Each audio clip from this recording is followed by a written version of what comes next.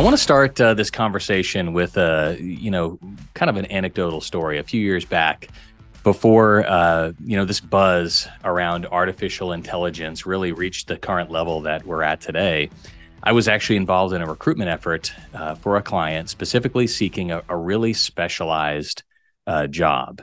And now the job description, you guys have probably seen these before, right? The job description is hyper complex. It really demanded a strong understanding of multiple disciplines in this industry. And obviously there's this deadline that's looming. The customer was on our heels. And so the team and I, we were pouring over, like literally felt like hundreds of resumes in order to find that perfect candidate. But really the match just felt impossible to fill, right? The purple squirrel. So one of these days, a longer day, if I recall, I think I was on my fifth cup of coffee. I decided to play a little bit of like cold case detective work. And I went back to some of the early resumes that we had already culled through and I kind of set aside.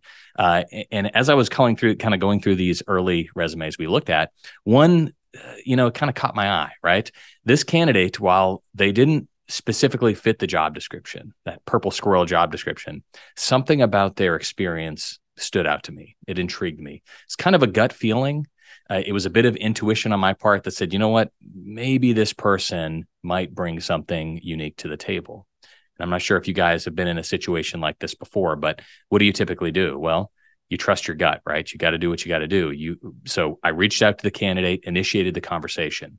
Through the course of the conversation, realized that, you know what, it wasn't captured in their resume, but they had done some amazing things. They had done projects that aligned very similar to what the job description that I was looking for actually had. They showcased expertise in their own field, but also the ability to adapt, to overcome challenge in a variety of different sectors. And these things weren't really captured in the resume, and they really weren't captured in the job description either for the client that I was looking for. But regardless, that gut feeling, we saw that strength there. We proceeded with the candidate. We made the submission. The client accepted the candidate. And ultimately, at the end of the day, it was like the match made in proverbial staffing heaven, right? The candidate met the expectations, surpassed them. And what was the praise that came from the client was they brought fresh perspective. They brought innovation to our team. What made you think to bring this candidate to the table?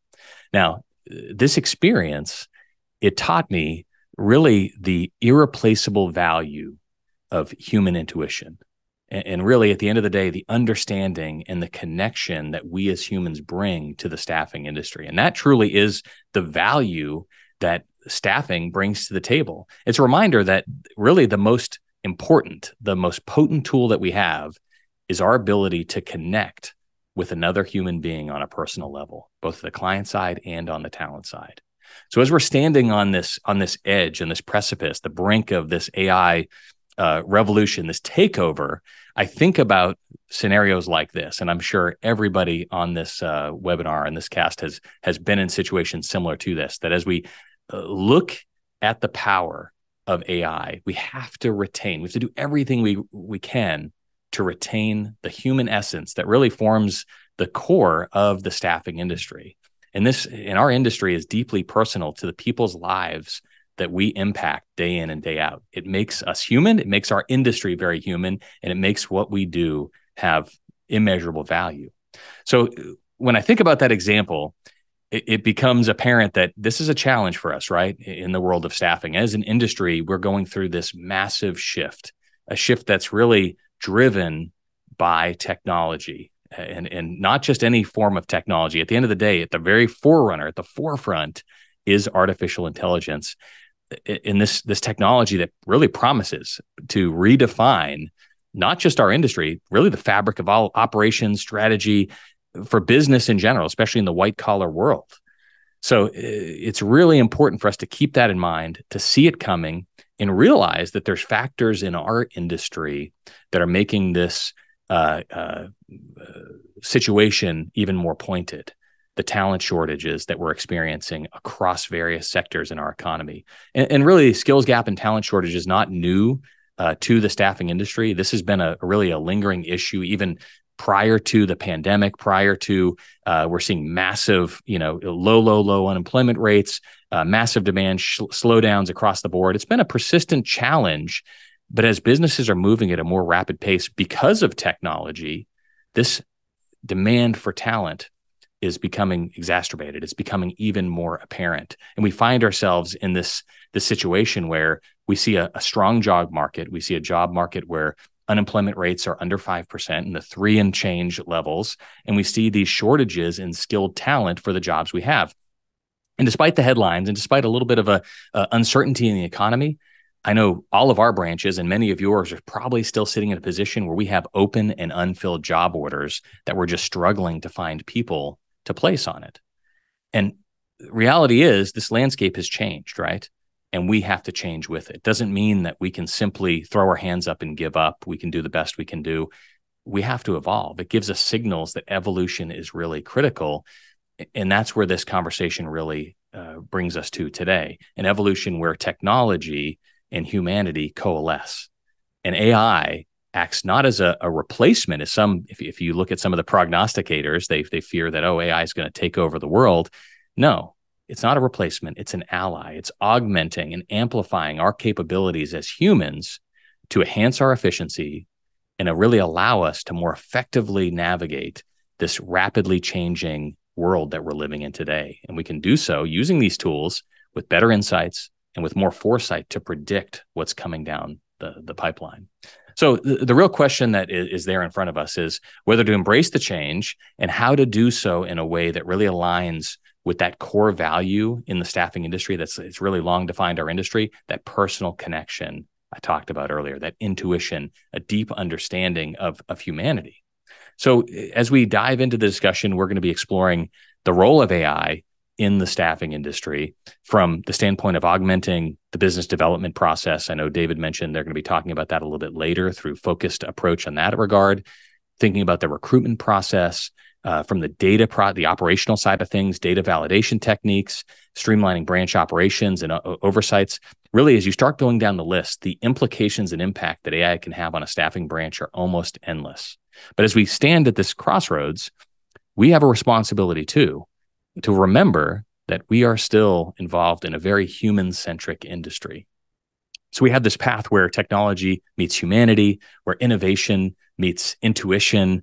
And again, at the end of the day, we don't just have to adapt for the sake of adaptation. We can thrive amidst that evolution and change.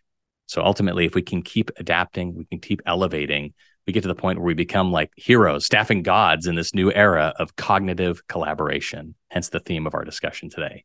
So we're going to embark on this journey together. We're going to dive right in and look at the current landscape in the staffing industry and see the future, a future where we can be powered by this symbiotic relationship between humanity and technology.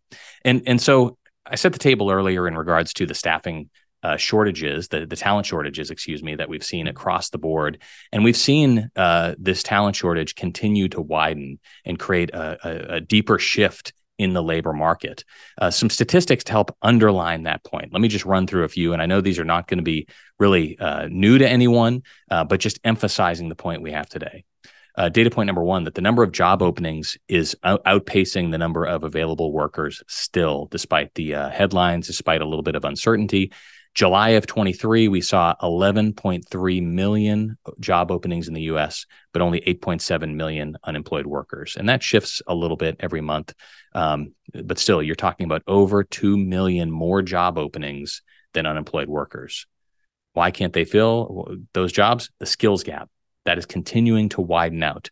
Recent survey found that 72% of employers, 72%, that's 7 out of 10 employers, have difficulty finding workers with the skills they need. Why? Another data point for you to think about. The labor force participation rate is almost at an all-time low. We keep seeing declines on that front. The last data point that I pulled was 62.2% labor force participation rate. That's down about a point from a few years prior. We keep seeing that dipping down. That means there are few more active job seekers, few less active participants in the workforce today. And we continue to see retirees exiting the workforce. We talked about the baby boomers before. They're still going out at mass numbers. Unbelievable statistic. For those of you who are in the healthcare staffing space today on this call, I just can't believe what you guys are going through. They say healthcare by 2030 will have a shortage of 2.2 million workers, 2.2 million workers. Unbelievable. And healthcare is not the only one. When you start digging into industries that are affected by skills gap, technology industry has been feeling that pain for a long time. Healthcare, we just covered it. Construction, carpenters, electricians, tradesmen, plumbers, all talent shortages across the board. The logistics space, truck drivers, warehouse workers. If you're in the commercial space like us, we're feeling that every single day. And last in the top 5 of most affected industries by talent shortages, education. So teachers, and specifically science teachers, education, STEM teachers there. So it's a little bit scary when you look at the top 5 industries impacted by talent shortages. And we're going to roll the AI piece in here in just a minute on this front. But education, who's teaching our children? Construction, who's building our homes? Healthcare, who's taking care of our health as we age? These are all industries that are impacted by these skill gaps and these skill shortages. Scary stuff. So how are we going to really wrestle with that? And as we really wrestle with the talent shortage, that's where we have to focus on the future. How can we use technology and the advancements in technology to reshape how we go about recruiting, bringing people to the workforce, bringing people to new careers potentially? And that goes back inevitably to the discussion of AI. And AI is not only revolutionizing healthcare and some of the other sectors we talked about, it's making massive impact here in the staffing industry because we can impact every one of those industries I referenced before. So just a quick rundown, just for information purposes, since we're talking data, a brief background on AI. I know everybody's talking AI right now because of generative AI, but the reality is AI as a whole, as a kind of a body of work, has been around for quite some time. And the idea around AI is basically any kind of computer software system that can provide or perform tasks that are similar or require human intelligence, if you will, problem solving, pattern recognition, language understanding, things of that sort. And over the past really decade, AI has slowly grown and developed and matured behind the scenes. A lot of people didn't really take much note. But you remember seeing the IBM Watson commercials back in the day before this generative AI craze? I did a quick search. Watson has been around since 2010. I still remember when I think it went on Jeopardy and beat everyone there and beat the chess masters and all that fun stuff. So why is it so hot today? Well, insert generative AI. And this idea of generative AI is quite literally an opening, a window to AI for the layperson, for the non-techie, because you go to a website. It's fun to play with. It's easy to play with. You pull up, it's almost like a search bar. You can ask this oracle anything. It's like a magic 8-ball or a genie in the lamp that basically types in an answer and types in a question, and it provides a really robust answer because it's digging into these massive bodies of data. It's as game changing to the internet, to Google was to the internet, as this AI is, the generative AI is to bringing a light to us all to be able to use this tool. So at the end of the day, AI has been around for a long time, but now it's catching wind. It's more efficient. It's more accessible by everybody. So at the end of the day, we see this landscape is taking note, and we're seeing implications, and this landscape is evolving rapidly, where we see that the human elements come in and the potential risk for taking away jobs or people's that fear that may come in. But at the end of the day, we need to look at it from out of the mindset of really abundance. It's an amplifier. It's an amplifier of human capabilities. And so let me share some thoughts how or why it can be an amplifier. So I want to paint a picture for you briefly in regards to a workspace where AI is that collaborative partner. Because at the end of the day, if you're able to effectively weave a tool like artificial intelligence into your organization and work in harmony with your teams, this synergy allows just an absolutely beautiful approach to tackling pretty much any challenge. Because at the end of the day, you've got to look at the strengths of AI and the strengths of humans. What can AI do really, really well? Well, at the end of the day, AI can look at very data-intensive tasks. It can do those things with ease. It can look at massive bodies of data with ease and provide insights, actionable insights from that data, which is typically very challenging for humans to reference huge, huge amounts of data. That allows the human aspect, those human workers, to focus on the strategic, the creative, more of those softer elements of it.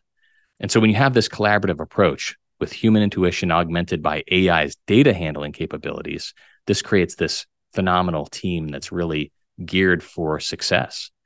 And one of the ways and the reasons that we're even thinking about this cohabitation of AI and the human element is the fact of bringing efficiency gains to the table. We saw the talent shortages. We talk about that. There's massive demand for staff. We've got to go through big data. We've got to go through more resumes. We've got to go through more data in order to accomplish and be competitive. That's where AI can truly help us do that. Now, how do we distill it down to the staffing industry? And I know that's what everybody's really here for and talking around, is the transformative power that AI holds for our industry. Well, I will say this, that Forrester just released a phenomenal report on generative AI. And they put a quote that I had to chuckle about a little bit. It said that AI injects both magic and mayhem into the future of work. And if you've ever played on ChatGPT or Bard for any length of time, you'll see, you know exactly what they're talking about here. But it's our job as industry leaders, as business leaders, to capture the magic and avoid the mayhem. So how do we capture the magic? And so what I wanted to do was kind of pinpoint a few different roles within a temporary staffing branch and really highlight just at a high level, because this discussion is not really about the implications. David's going to talk about that later on the sales side. I'll give you a shameless plug. Next week at the GIGI conference in Dallas, Texas, there's some panel sessions. I'm actually on one talking around specific use cases of generative AI tools, off-the-shelf use cases. I'm going to refer to a few in this list here in just a second, but definitely want to point out that there are some massive gains that can be had using the tools as they stand today off the shelf. So let's start just with business development managers, salespeople, effectively. From every facet of the sales process, when you're looking at data, prospecting, identifying hot prospects, top prospects, identifying seasonality within those prospects, predictive analytics, if you're familiar with that term, if you've used any kind of business intelligence tools, these tools are all now being powered. If you go to the websites that provide those tools, they're being fueled by or powered by artificial intelligence. And so AI is really helping staffing firms anticipate not only potential users of staffing, but more importantly, market trends, to be able to capture customer needs before they actually happen, looking at trending within the market, trending based on job postings, tying them directly to the employer side, so that as salespeople, we're calling at the right time. Because how many of you guys, if you've ever sold in staffing, put that phone call into a client and they stop and say, man, I wish you'd have called me 3 weeks ago. We just went into peak season. We already identified the 3 vendors we're going to use. That's not the call you want to make, right? You want to call, hey, you called me at the perfect time. We're lining up our vendors for peak season that's coming up in the next few months. AI and big data management can help make more informed sales approaches, sales touches on that front. Additionally, there's great tools to help salespeople craft B2B-based emails. Obviously, crafting creative content is huge from generative AI. That's right off the shelf. Write an email to do this or that. But there's automation tools that buckle that together with prospecting tools. So you've got prospecting tools that identify the who to sell to, generative AI to create the messaging, and then the email integrations that will automatically send one-on-one, not bulk emails, and so on. That's some of the coverage we're going to make in Dallas next week. Now, recruiters, obviously a quick fix for recruiters for job descriptions. These are low-hanging fruit that pretty much I would assume everybody on this webinar today is using. Quick job description, pay rate data, standardizing processes. It's really a no-brainer from the recruitment perspective. And there's about 100 different vendors out there building tools, screening tools, sourcing tools, using AI as the engine to drive. At the end of the day, the recruitment process, I would say the recruiter's role could potentially be the most augmented role from a generative AI perspective. So if you're not examining and looking at ways to implement AI, generative AI, particularly the free aspect into the recruiter's day-to-day today, you're already behind the 8 ball. So get out there and try to do some research. Again, we'll talk about some tips here in just a minute on how to do just that. As managers, business owners, areas where AI can make a direct impact, data validation is absolutely critical. Data when I say data validation, I'm referring to things like ensuring that phone numbers are correct for your talent databases, ensuring that there is good data in your system. And I know the CIOs and the CTOs on the call are probably high-fiving right now, air high-fiving, because that is so critical in order to operate effectively. If you have to do mass outreach to your talent, if you need to do mass outreach to your clients, whatever the case may be, if the data in the system is bad, it's worthless. So data validation is really, really critical. Another great managerial aspect or way to look at iterative AI, generative AI, is in the learning and development phase as well. There's tools like Notion AI, which is an AI-enabled Wikipedia-type site where you can load your training data and have an AI engine provide Oracle-based answers utilizing your data. Absolutely phenomenal, and at very little to no cost to be able to put these tools together and in the hands of your teams. So again, I know I'm rattling through quite a few. If you have any questions about various tools, feel free to hit me up. My contact information will be provided afterwards. But really, at the end of the day, each role in a staffing branch has the opportunity to be augmented by AI. It's clear, it's easy, it can be off the shelf in so many different ways. With that said, if you're not using it today, your competition truly is. They're taking advantage of those resources. But if you notice throughout this entire process, the human is still present. The human aspect of staffing is still present. So when we're thinking about this, there's even more implications into the future. I mean, we're just talking AI right now, but when you couple AI with other future tech, there are huge implications in our world today.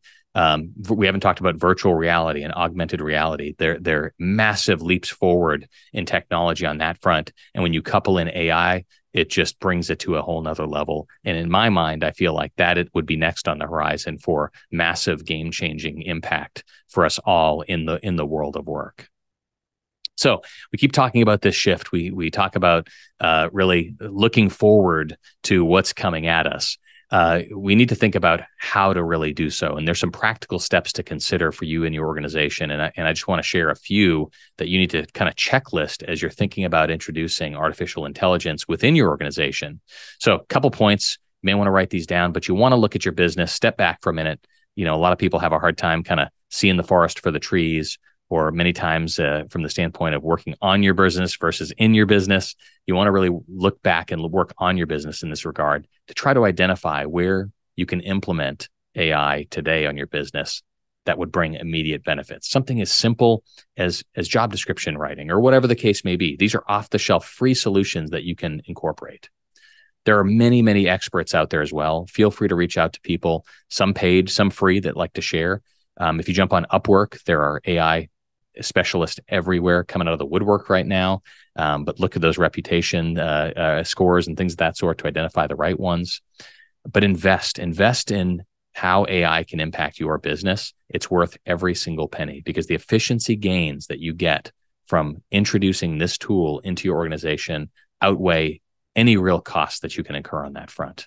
And then experiment, play around with it. There's many tools, and again, they're most of them are free initially. And again, many vendors coming out of the woodwork at low cost SaaS type solutions with limited contractual requirements that will allow you to take advantage of some phenomenal tools almost instantly. They turn them on and you have access to them. Now, I quoted Forrester's study earlier. If you do a quick search, and maybe we can link it into the chat afterwards. But the generative AI study that they actually produced is absolutely fabulous, and they provided some strategies for all employers to truly consider. They listed really four key strategies. A couple of them are kind of combined, but they say invest in your RQ and your robotics quotient. So think about your EQ, emotional quotient. Invest in your team. Invest in your team to help them understand AI and understand how they can work with AI effectively. Make sure that AI and augmentation is a centerpiece in your strategy. Talk about it with your team. Don't make it a scary thing that's going to take jobs away. Analyze the jobs that will most benefit from generative AI. I mentioned it earlier, recruiters, instant benefit overnight. And then upskill your teams. And we talked about upskilling earlier in these sessions to really help them understand generative AI. But the moral of the story through Forrester's study and my conversation is embrace the change. Embrace the change. Now, I'm getting the 2-minute warning, so I'll draw it to a close and finish our discussion. Our industry stands at the front lines of the overall health of the U.S. job market. AI is not an optional upgrade for us. It's a necessity. We have to go that way as an organization. So don't stand still. Don't hold on to the past. Don't keep your head in the sand. Use this as an opportunity, a low-hanging fruit opportunity to leap forward, to embrace the potential that it brings in this fusion of human intellect and artificial intelligence.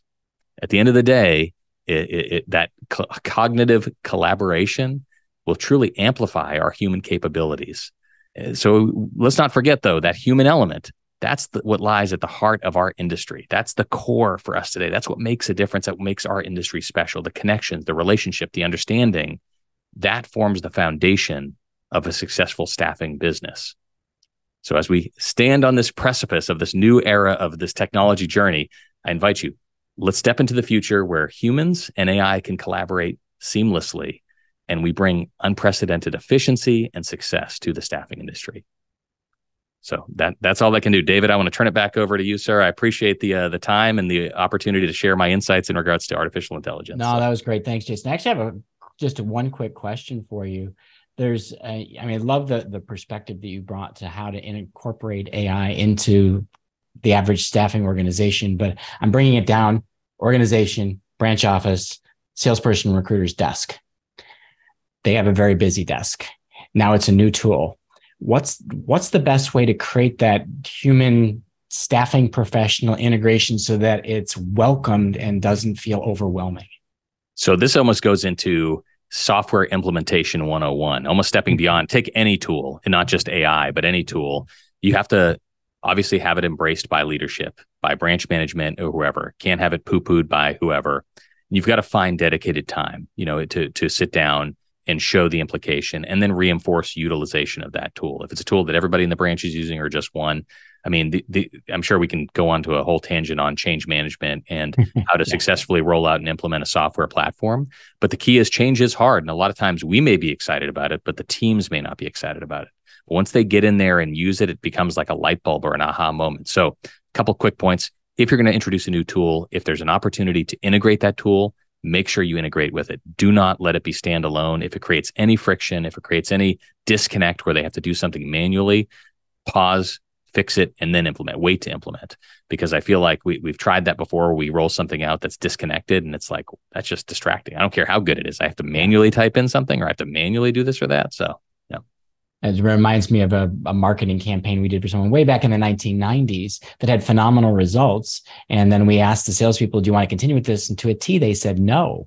And we discovered in our postmortem, it's because their sales managers didn't trust a marketing campaign. So they had to do the marketing campaign quotas and their regular call quotas. We doubled their workload, and it was better with the new stuff. But like, I don't want to do double the work inadvertently. Yeah.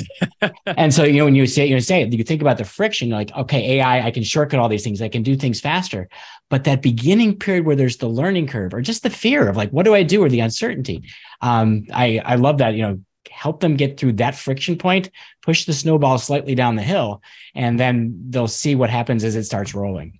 And some of the low-hanging fruit with generative AI, it seems like novelty at first, but then you start seeing some of the implications. Sometimes it just takes showing someone, hey, ask it to do this and provide, and by the way, you can be rude to it. You can tell it, hey, that's not good. Rewrite that for me or make it shorter or whatever. Something as simple as job descriptions. I tell our team, we put hundreds and hundreds of jobs online. There should not be one job posting that has, forklift driver, $10 an hour, warehouse, 3-word job description. No, yeah. That's horrible for SEO. It doesn't have any kind of real search ability. Take 2 seconds, generate something online, just some low-hanging fruit like that. It makes it easy. And then it's like, wow, I look like a champion. I look like a hero. Yeah. Yeah. And localizing that content too. So you may have one out of the corporate database that's our standard starting point, but now I can localize it, which is going to be great for that job from an SEO perspective. All right. I know you and I can go all day. Okay. Yes, I'm already cutting into poor Jeff's time here. Thank you, David. Thank you very much for joining us, Jason. It was an absolute pleasure. Yeah.